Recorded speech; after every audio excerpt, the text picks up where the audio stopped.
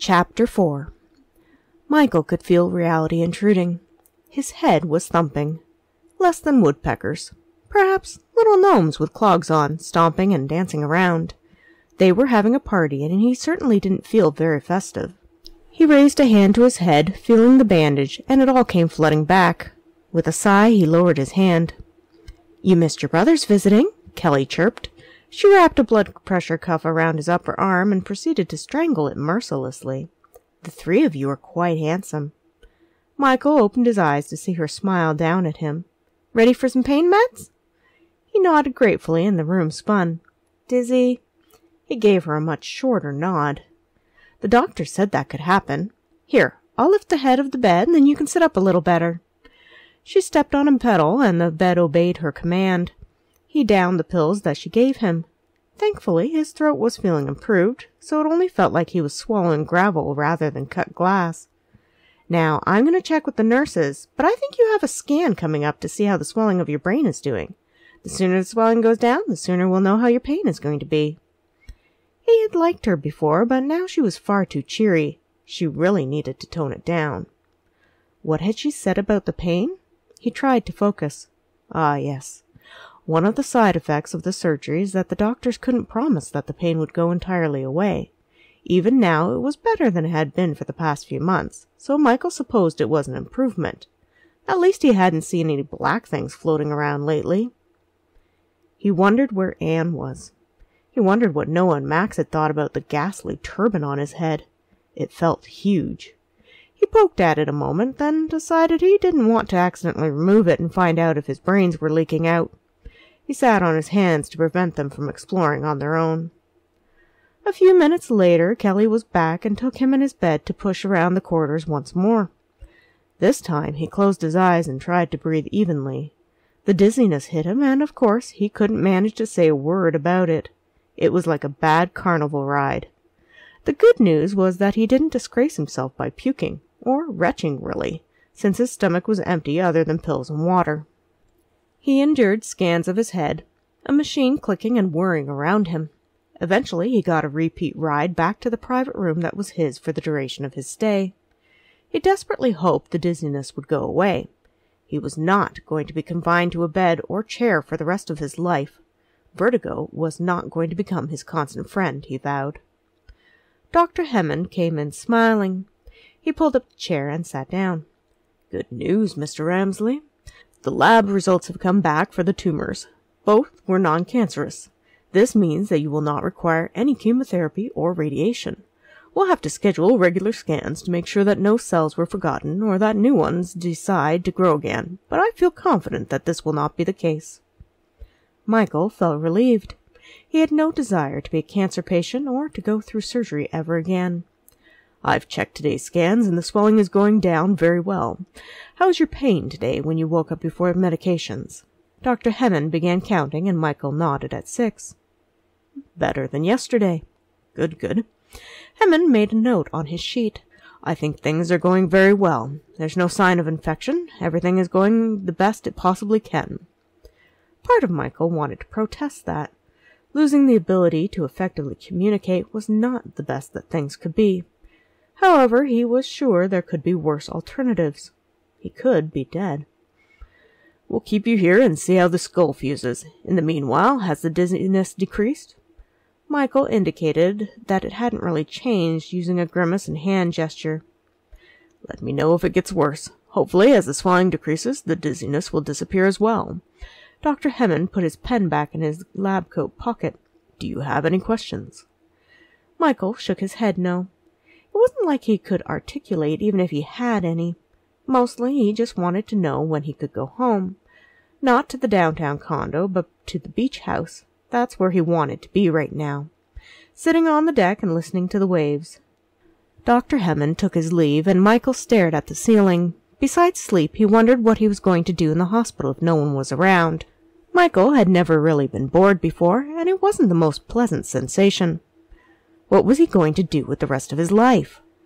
There were no more 12 to 18-hour days at the office, no more presentations or meetings. It was kind of a relief, but also concerning.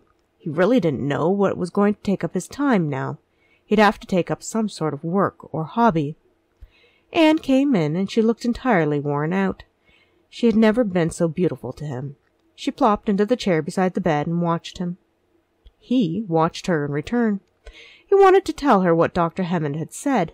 He wanted to ask how Max and Noah had taken the sight of him, if they had made jokes about the turban bandage. He really wanted to know if he could change into sweats he had brought along instead of being this silly hospital gown. He wanted to urge her to get some sleep, but he knew that she was stubborn. For some reason she had appointed herself his guardian, and he was not about to complain even if he could. Having an idea, he moved over on the bed, then pointed to her and patted the space beside him. "What?" She shook her head. Anne had nearly been dozing upright. He motioned for her to come, and she went to the bed. Gently he took her hand and belt loop, urging her to sit, then lay down beside him. "I'm pretty sure I'm not supposed to share the bed with you." He put a finger to her lips, then wrapped an arm around her. Anne closed her eyes and snuggled up to him. "If they come in, tell them I'm just listening to your heartbeat to make sure you're alive." She was rewarded with a small puff of amusement from Michael. They both knew he wasn't going to say anything. He rubbed her back, and in moments Anne was breathing deeply, lost in sleep. He must have drifted off himself, because the next thing he knew, Kelly was holding Evan, and Elle had Ethan, and they were making their way into the room quietly. "I brought Anne a few things." Elle set down the bag on the chair. She came over to the bed. "I don't think Noah did justice in describing the diaper on your head." Against his better judgment, Michael smiled. Noah couldn't have chosen a better woman to alleviate his seriousness.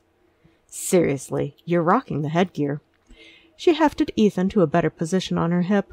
"I like your nurse. She complimented my baby, so that pretty much made her my friend."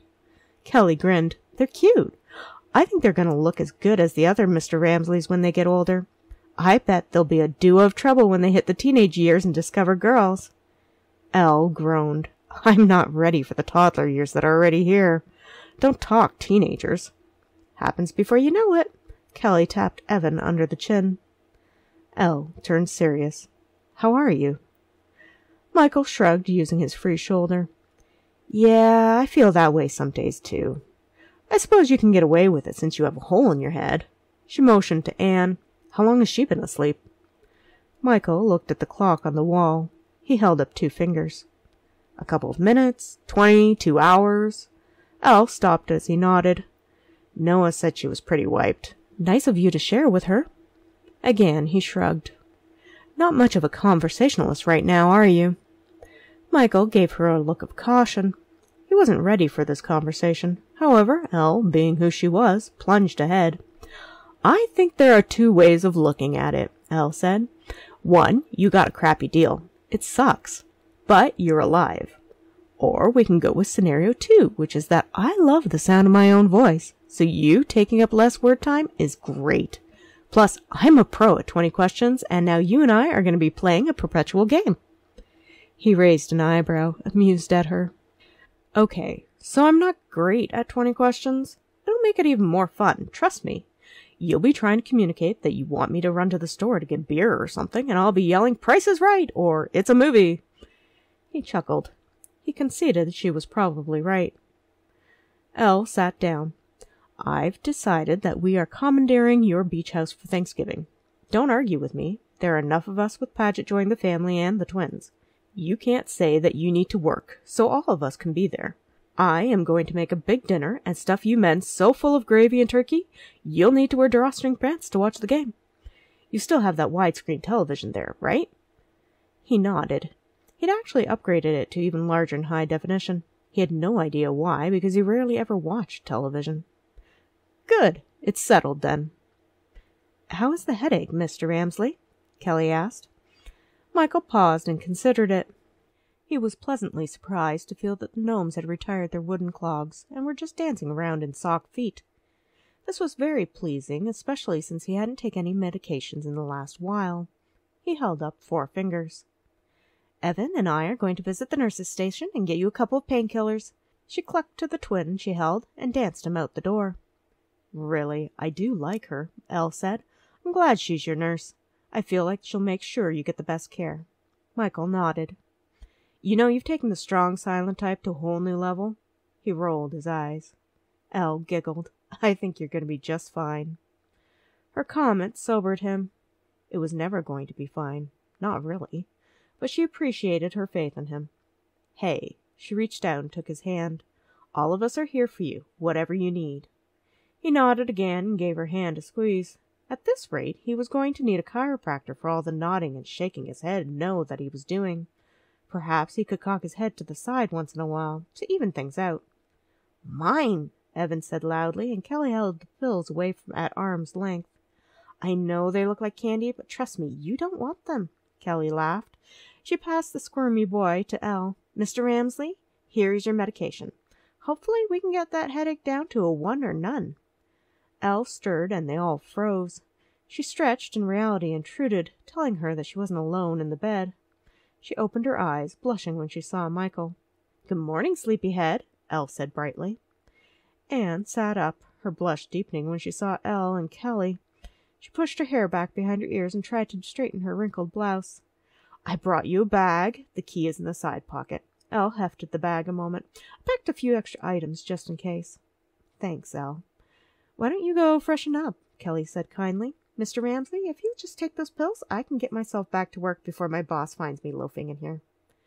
Michael nodded and swallowed the pills obediently. An embarrassed Anne grabbed the bag and went to the washroom. Within 10 minutes she felt like a new woman. The nap had been good. New clothes, makeup, and brush were far better. Back to feeling composed, she went out to the room and was disappointed that Elle had left with the boys. Kelly was gone as well.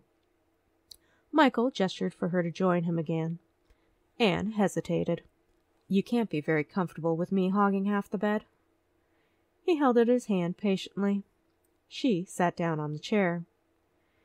Michael tried to say something, but it was like the word had fled his mind. He swallowed the frustration and put out his hand again, his eyes pleading with her. Anne thought about refusing him, but truthfully she didn't want to. She took his hand, then tucked herself beside him again. Perhaps she imagined it, but she thought he kissed the top of her head before settling himself. She hoped that he had. "Michael, I know it's going to be a little while before you get released from the hospital, but what are you going to do when you go home? Someone is going to have to take care of all your appointments, look after your finances, run errands, and drive you wherever you need to go." He would no longer be able to use the company driver since he hadn't resigned. He supposed he could hire a company or a cab when he needed one, yet it wasn't like he could just call and ask. He couldn't give directions or addresses. Michael frowned. He wasn't allowed to drive until cleared by the doctor. She was right about appointments as well. It wasn't like he could write them on the calendar. He gave a troubled sigh. Anne continued, "I know that Noah and Max will help out as much as they can. However, I was thinking that it might be best if I help for a while. I've been organizing your life for years, and I suppose I could do it for a few more weeks until you find a better solution." She was willing to stay, at least for a while. Michael had never felt so relieved. "If that's okay with you." Anne lifted her head to look at him. Michael nodded. He was not going to turn this opportunity down. "Then that's settled." Anne laid her head back down and listened to his steady breathing. The next morning was not a good one. "Watch out, he's a puker," Kelly warned the physical therapist as she held onto one side of the belt they had strapped around his waist. Michael gave her an unamused look. He was not happy with the situation. Finally, he had showered and been allowed to switch to the much more comfortable sweat clothes he'd brought from home. However, in the process it had meant standing, walking, sitting, bending, and being upright. That wasn't so bad once the dizziness passed, but the first few minutes had been horrible, and yes, breakfast had ended up making a reappearance, something which Michael was not proud of. Since then his stomach was still a little nauseous, but there was no danger of a repeat performance. Anne had been dismissed and told to go away for an hour or so, and now the two diminutive women had hold of this belt strapped at his waist, and he was meant to walk the halls with the aid of a walker. He felt ridiculous. It was just a walk.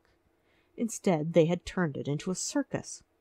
He ignored Kelly and the other woman's chatter about the handsome, in their opinion, construction guys working on the wing downstairs. They prattled on about all sorts of things, and since he was never going to repeat the hospital gossip, they asked if he would mind if they decided to chat it up about the new romance that seemed to be happening between one of the new interns and a nurse.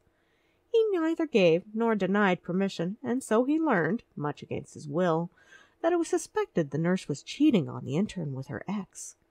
The evidence was flimsy at best. Michael kept walking, pushing the walker because they insisted he have it, rather than that he needed it. Oh, there was a baby born yesterday.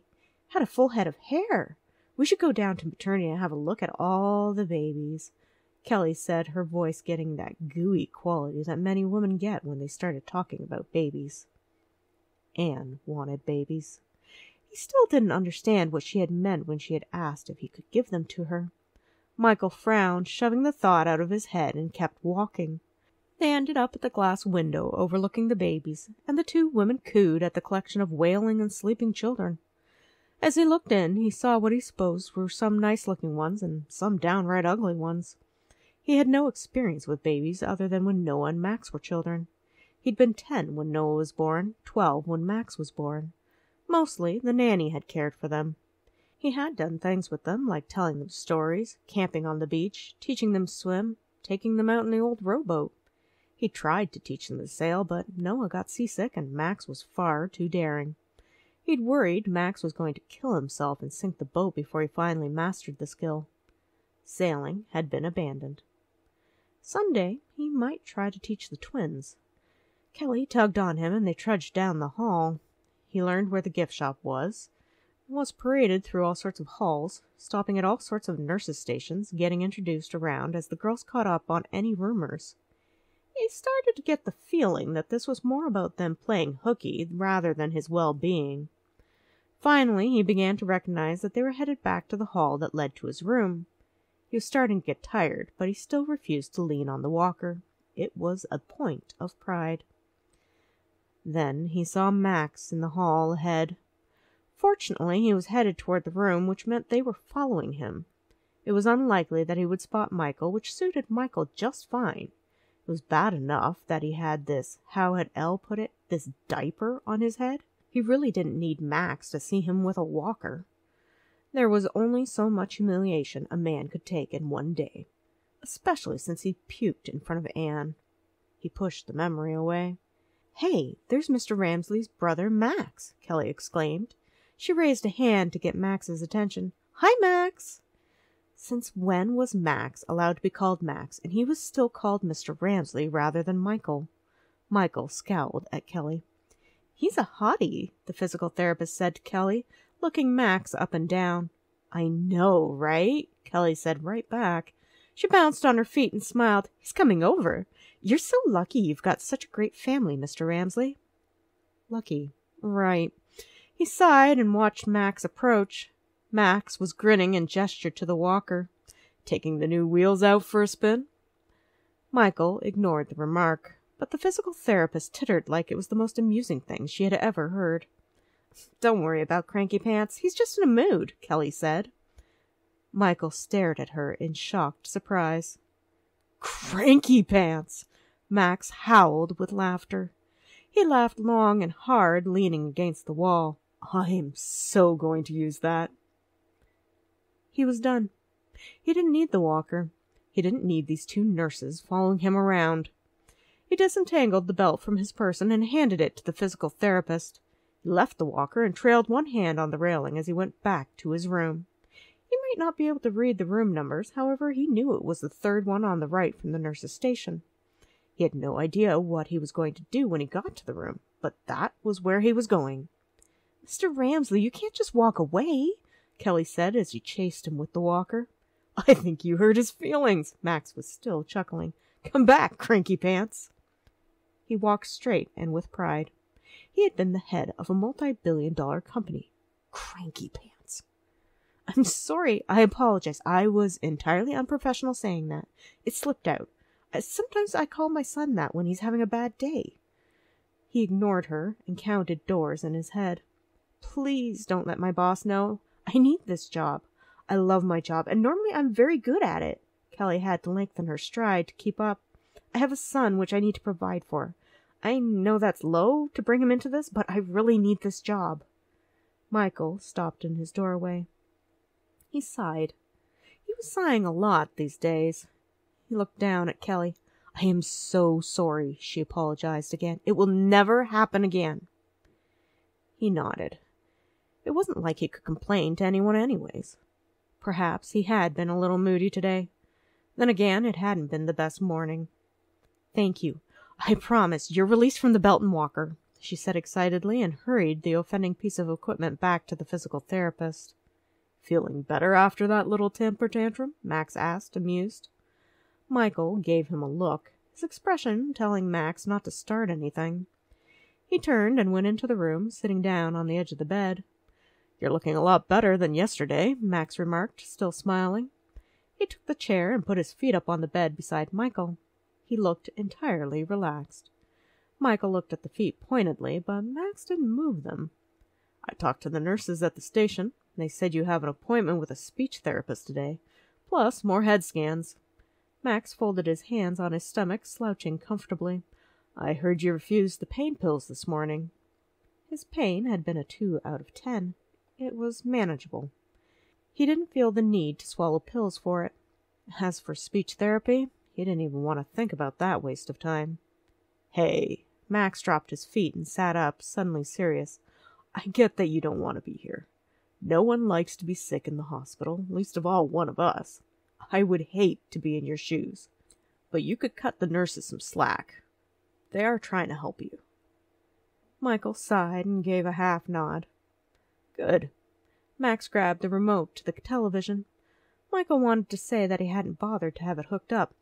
"Here's the game." Baseball. The Yankees were playing Boston.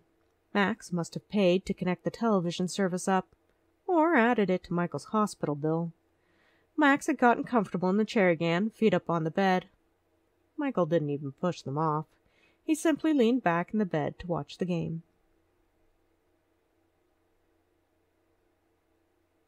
Anne had gone home and taken a long shower.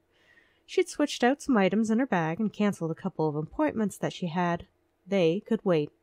She'd even managed an hour nap before heading back to the hospital. On the way, she bought a day planner so she could start managing Michael's personal life with it. She would keep track of all of his appointments and medications with it. This morning had been a disaster. She felt like Kelly was rushing Michael. Getting out of bed to shower and dress when it was obvious that he got dizzy had been a bad idea, especially right after breakfast. Fortunately, she hadn't gotten any of the vomit on her. Poor Michael had worn most of it. He'd looked so pale, in pain, and completely mortified. Kelly had simply and cheerfully called in reinforcements to get him into the shower. They had told Anne to go away for a while. Michael was scheduled to go walking, so there was no point in her waiting and staring at the walls. Anne had protested their plans. Michael did not seem in good enough shape to do what they were asking of him. Kelly had firmly and merrily pushed her out of the room. Anne hoped that they knew what they were doing. Now she was returning, fully expecting Michael to be spent. Instead, she could hear Max arguing. She picked up her pace. "He was out. No question about it," Max exclaimed loudly. Anne slowed her pace and looked in the room. Michael was giving Max a look that said he was crazy and made the universal safe sign. "You need glasses. So does the ump." Max slouched back, his feet on the bed where Michael was comfortably reclined, one leg bent as they both stared at the television. "See, right there, the ball beats the runner." Michael snorted and pointed to the television. "Well, from that angle, sure. But from the first angle they showed, he was totally out," Max insisted. He winked at Anne, then turned his attention back to the television. Both of them suddenly groaned at one of the plays that were made. Anne leaned in the doorway. She'd been so worried, and here he was, enjoying himself with Max.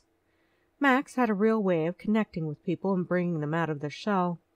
She'd missed him over the past few years and was glad that Michael and Max appeared to have repaired the rift in their relationship. Michael saw her and smiled. She walked over to the bed and he made room for her. There was nowhere else for her to sit unless she sat on Max, so she decided to share the bed. It wasn't like a million people hadn't already seen her snuggled up to him sleeping. Max raised an eyebrow, but she ignored him. What's the score? Boston is spanking the Yankees. Michael keeps telling me they'll catch up. I think it's a done game. Bottom of the 7th. Michael shrugged. He mimed a walking figure with his hand. No way. Strikeout. What? Anne looked at Max. We're predicting what's going to happen with the new batter. Michael says he's going to walk. Anne watched the pitch fly in. It was a ball. The pitcher's going to bean him. Both men looked at her, so she asked, why not? Unlikely, Max said. It could happen, she insisted. If I were pitching, I'd bean him before I walked him. Oh, then it's a good thing you don't pitch. I used to. Michael knew she'd pitched for a competitive high school team. His private investigator had turned up the information because, yes, he'd yielded to the temptation of spying on her. She'd gotten a college scholarship to pitch. She'd turned it down to come work for him, and he had no idea why. Now he'd never get to ask her. You what? Max asked absently. The pitch was made, and sure enough, even though the batter jerked to try to get away, it hit him off the ankle. He danced around in pain. I pitched, Anne said in satisfaction. Michael made a motion with his arm. He already knew the answer, but put in the question like he didn't. No, not windmill, regular pitching. I was supposed to go to college pitching. I thought I might make it to the ladies' state team and even go national. Why didn't you? Max asked, suddenly interested. I didn't want to. I love to play the game, but to make it into a job? No, thank you. She smiled, remembering. I did recreational for a while, but got so busy with work I just gave it up. Michael thought that was a little sad. She'd given up a sport that she loved. Mr. Ramesly, it's time for your speech therapy appointment. Michael grimaced, but got up to dutifully go with the nurse. Anne immediately grabbed his arm. Are you going to be okay? He nodded, giving her hand a squeeze, and then followed the nurse. Anne, I know you want to protect him after all he's been through. We all do. But we need to let him decide what he can and can't do, Max admonished softly. You didn't see what he went through this morning, she said. No, but I did find him capable of what he was up against this afternoon, Max chuckled. One of the nurses called him Cranky Pants. What? Anne was angry. Who? He deserved it, Max said. Plus, it motivated him. I wouldn't get upset over it. The whole episode was good for him. He needs to do things for himself rather than being pandered to. Anne fell silent. Max was right. Eventually, they were going to have to let Michael do things on his own. Maybe not everything, though. You're right, I suppose. I'm always right, Max said confidently, except when I'm wrong. Anne smiled. Tell me about this girl you're engaged to. My favorite subject, he smiled happily. Her name is Paget, and she's the most talented, kind, amazing woman who, for some strange reason, likes me. Anne watched Max get animated as he described the woman he loved. That was what she wanted. Someone who would be happier for just having her, for loving her. Her heart ached with a bit of envy.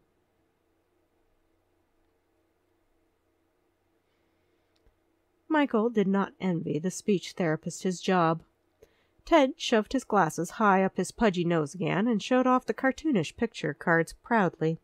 He explained that while Michael would never be able to use the word cards, there was no reason he couldn't learn to communicate with the picture cards. For instance, if you wanted an apple, you might grab that card that has fruit and show it to the person behind the counter at the cafeteria. Ted held up the card for emphasis. Michael wondered if he had ever worked with adults before. Then the clerk might ask what type of fruit you wanted. You could point and nod until you got the apple. Maybe he only worked with mentally challenged or brain-damaged adults. Brain-damaged like him. Michael resolutely pushed the thought away. Or you might want to take a walk. Then you could hold up the walking guy here. Ted tapped the card, carting around a deck of picture cards, just in case someone asked him a question. Michael sighed. Was there a card for not happy and would rather be doing something else? This card is if you'd like to phone someone. See, it has a phone on it. Pretty self-explanatory. This is a picture of a toilet, so that you can ask where the bathroom is during a trip. No, absolutely not. He was not going to be some 50-year-old man holding up a picture of a toilet to some stranger. They'd think he was a pervert or something. Here's a music note so you can ask someone to sing or turn on the radio. Ted pushed up the glasses again. This one has a giraffe, elephant, and ape on it. You might want to ask someone if they would like to go to the zoo. Go to the zoo. Really. Michael ran a hand across the stubble on his chin. Maybe Ted had brain damage. That was uncharitable. You really shouldn't think like that. The poor guy was just trying to do his job. Here we have a picture of an Xbox if you want to ask someone to play a game. Michael looked up and prayed for patience. The way he figured it, he really just needed one card. It should simply say, "Hi, my name is Michael. I have speech aphasia. That means I can't talk, but I understand everything you say." That was the card he needed. Maybe it should have a phone number on the other side, like a lost dog tag. Please call so-and-so if you find me. This is a television. He could see that. He wasn't blind. Pardon me? Ted squinted at him. Michael shook his head and tapped the next card. Best to get this over with. Oh, that's if you'd like to go to the park. This was geared for children. Great. He picked up some cards and sorted through them. Nothing for the beach. He wondered how he was going to tell Anne that he wanted to go back to the beach house. Perhaps he could just tote around an erase board and a dry erase marker. He was credible at sketching. Ted went through the rest of the cards with him. He gathered them up and handed them to Michael. This is your very own deck. Wonderful. His very own deck. Michael slowly took them. He offered his hand to Ted, who, surprised, shook it. Do you need help to go back to your room? He shook his head negative. He managed just fine, his sense of direction not letting him down. However, the nurses at the station waylaid him, sending him for another round of head scans. Michael patiently put up with the prodding. Finally, they changed his bandage, Dr. Hammond overseeing. Everything was pronounced good, and he received a smaller bandage. The diaper was gone. He was released once more, but instead of heading back to his room, Michael found a mirror in the men's room. The bandage was a lot smaller, but still stood out, pronouncing him damaged. He didn't like it. He wasn't a vain man, but he'd like to be tidy, put together. He sighed, resigned. At some point it would go away. So would the stitches. His hair would grow back and cover the scar. In the meanwhile, he'd just have to live with it. Michael made his way back to his room. Anne was still there, jotting down something in a day planner. Max had left. He tossed the cards onto the side table. One of them caught his eye, and suddenly a solution presented itself to him. He looked at the clock on the wall. He had maybe a half hour. The Yankees lost by 3. At least they caught up in the end, Anne said. They changed your bandage. It's smaller. That's good. Michael nodded absently, opening the cupboard and rifling through his overnight bag for his wallet. There was his credit card. Perfect. He palmed it and walked out. Michael? Anne's voice floated after him. He went to the gift shop and looked around. There. Perfect. The clerk rang it up for him without an issue. See, he didn't need those cards. He smiled, ripping off the price tag. He put the gray knit hat on his head. It covered the bandage easily. It was comfortable. It fit with his sweats. For a moment he felt normal. No one was looking at him and wondering about his head like he was some sort of freak. It was a good feeling. He returned to his room where Anne was waiting. When she spotted the hat, it was obvious that she didn't know what to say. He sat on the bed and patiently waited. He knew that she would figure out the why. Anne knew him better than anyone. She came to stand before him and gently adjusted the hat. Got tired of everyone looking at your head? He nodded. With the beard stubble, it's a very good look on you. Very Gary V. She trailed her hand over his cheek as she cited the famous entrepreneur. He rolled his eyes. Well, you are handsomer. Plus your voice is much nicer than his. Suddenly he felt a little hollow. Anne immediately realized her mistake. I'm sorry, Michael. I didn't mean... He placed a finger on her lips, then gave her a hug. He'd forgive her anything. He slowly released her, and she tilted her head. It is different. I've never seen you wear anything remotely like that hat, but I do like it. He smiled. Did the doctor tell you it wasn't cancer? she asked. He nodded. She sat beside him and took his hand. I am so thankful. You've been through enough. He squeezed his hand. He was thankful, too. He was also thankful that she had been there beside him through this whole thing. I have a confession, she said. He looked at her curiously. I looked at the cards they gave you. He rolled his eyes. I think we can probably get rid of half of them. Maybe a few more. Anne looked a little mischievous. Unless you'd like to go to the zoo sometime. Against his will, Michael gave a smile and shook his head. He had no need to visit the zoo. Anne and he sorted through the cards, good-naturedly arguing over a couple of them. She put the toilet in the keep pile. He would sneak it out later and throw it away. Thank you for listening. If you enjoyed this chapter, please look for the next chapter of Words Unspoken. Also, please share this video for others to find it. This is free for you and would really help me grow my audience with the algorithms. Thank you.